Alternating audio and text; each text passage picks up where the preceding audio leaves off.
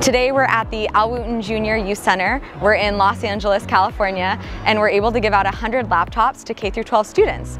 All the students we're supporting have been coming to the center. Some of them come just for summer programs, some come all year round for after-school support. These kids are getting help with tutoring, college applications, they're doing cooking classes, they're building games online. So many great things are happening here at the sweet little youth center. Connectivity is at the core of what we do, and our purpose comes alive as we serve our customers and our communities every day.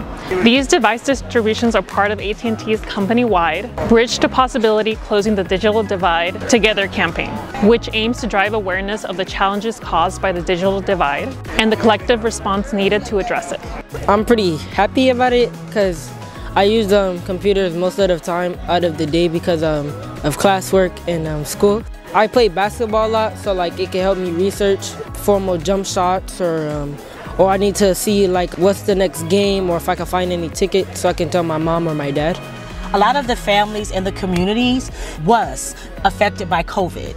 People lost jobs. I know my family was affected, and when you guys come out and bless the community like this, it means a lot. Everything is moving in such a technological way that they need these computers. And so for you guys to come into the community and give them away for free, I am so grateful and it's so blessed that it's still people out there that care about our little brown and black babies. From the bottom of my heart, the Roberson Lopez family would like to thank Human IT and AT&T for this extremely wonderful blessing that you guys have blessed my family with these beautiful free computers. My kids are going to take it, they're going to foster it, they're going to excel, they're going to go out into the world and be great. And guess what? You played a part in that.